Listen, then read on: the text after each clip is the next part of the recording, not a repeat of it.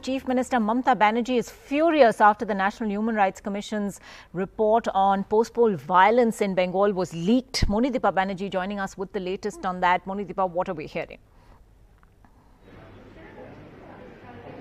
Well, Mamata Banerjee said the report had been leaked just to malign the people of Bengal and as political vendetta because the BJP cannot reconcile itself to its defeat in the assembly elections in the state. And she said the government would respond to the court as is the procedure and that this leak was completely nullified.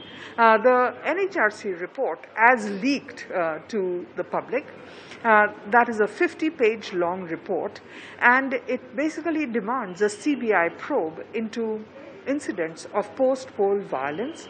It has slammed the police for inaction and listed multiple cases in districts across the state.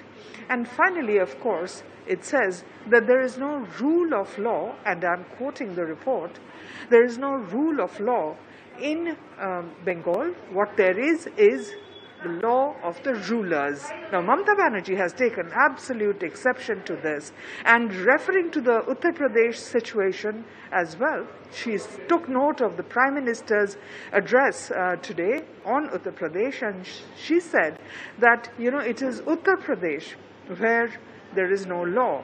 It is Uttar Pradesh that is out of law.